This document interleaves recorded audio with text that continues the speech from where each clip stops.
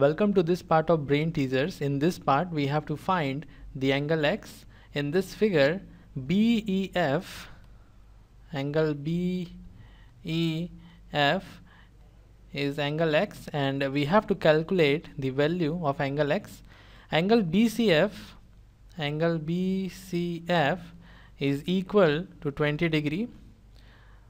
This is 20 degree. Angle FCD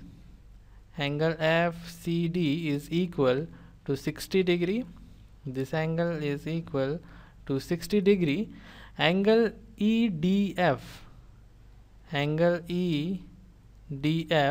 is equal to 50 degree. This angle is equal to 50 degree. And angle FDC is equal to 30 degree. This angle is equal to 30 degree, and by using these informations we have to find out angle BEF, which is angle X. There is one more thing that you can see.